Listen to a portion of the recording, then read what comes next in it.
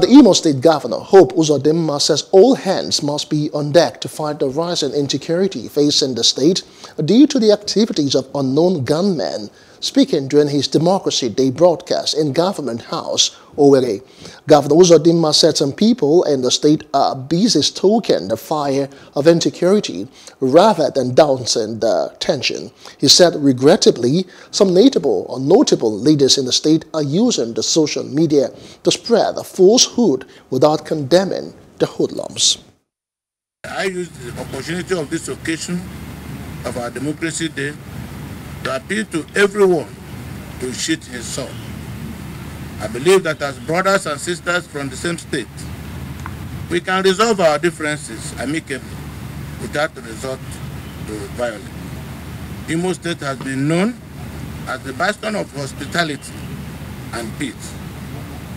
We should collectively come together to rebuild our state and build its economy.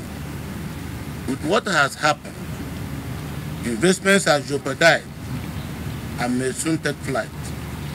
Our youth are losing the few jobs they have. This should not be the legacy we should leave for our children. In the spirit of democracy, I am willing and available for any meaningful dialogue that will bring an end to violence in our dear state. Hello, hope you enjoyed the news. Please do subscribe to our YouTube channel and don't forget to hit the notification button so you get notified about fresh news updates.